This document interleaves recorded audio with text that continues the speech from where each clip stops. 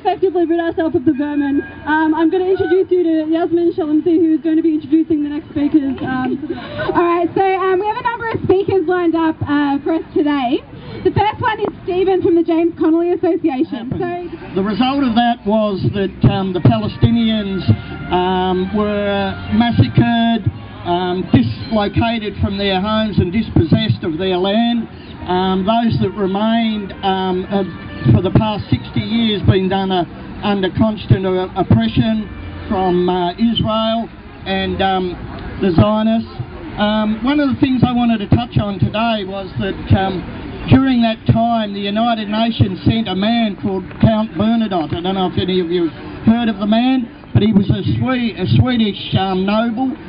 He had actually rescued hundreds of thousands of Jews during the Nazi era in Europe, and the United Nations thought he was a perfect person to send to Palestine to try and sort out the problems there between Jews and Palestinians. After he arrived, he was very sympathetic, of course, to the Jewish people because of what he had witnessed during the Second World War, stopped the Israelis invading. But in the end, because of the damage that was being done to Beirut and of course all the casualties, in the end the Palestinians decided, for the sake of the Palestinians and Lebanese and Beirut itself, to evacuate Beirut after Philip Habib, who was sent from the United States, got them to sign an agreement. The agreement was that the Palestinian fighters would leave Beirut, create movements and put pressure on places like RMIT to sever ties with institutions that support the Israeli military and lead to war. The next speaker that we're going to have today is Firas. So Firas is a member of Students for Palestine. He's a Palestinian and an activist, and he's actually going to be reading out a speech that was prepared for us in Arabic, and he's going to be translating that for us by Nadir, who is again a Palestinian who lives under occupation, who experiences the brunt of the Israeli military every single day in Palestine. And so yeah, we're very lucky to have actually a speech prepared by him. Peace be upon you. Assalamu alaikum. I'm sorry, I'm going to be just reading this out, so excuse me if I'm looking to the paper, not to you guys. Everyday Palestine continues to bury its loved ones, children, women and men, victims of Israeli war crimes, victims of Israeli bombs that wiped out entire families and assassinated their memories and dreams, their hopes, their future, and their longing for simply a normal life in freedom and peace. Israel continues its daily torture against illegal prisoners of freedom, including women and children who are younger than 18 years old.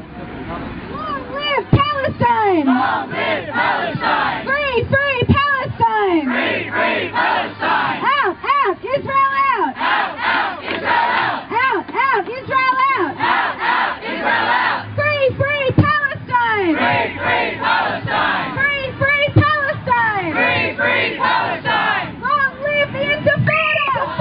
Intifada, Intifada! Free, free Palestine! Free, free Palestine! Free, free Palestine! Free, free Palestine! Long live Palestine! Long live the Intifada! Palestine will be free! Palestine will be free! Palestine will be free! Palestine will be free! From the sea! Palestine will be free! From the river to the Palestine will be free! RMIT, you can't hide your supporting. RMIT, you can't hide your supporting. You can hide your supporting genocide! We are here to protest RMIT University's relationship with British Aerospace Engineering. This is one of the world's largest military companies in the world. RMIT provides them with technology and research that helps them kill people more efficiently. In particular, in particular, the Palestinians and many other oppressed groups around the world. And we are here to show how outright Israeli occupation forces, helicopters, open fire on children playing soccer in a village in Gaza. 13-year-old Armin Abu Daka was killed by a shot fired with a military assault on Gaza's civilian population.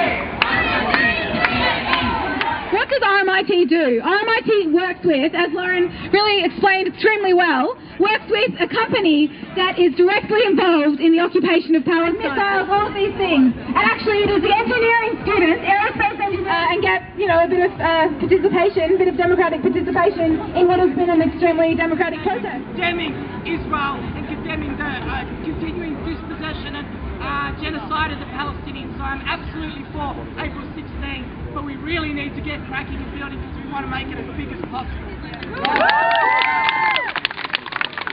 We'll be back, and that means we will be back. Objection. We'll be back.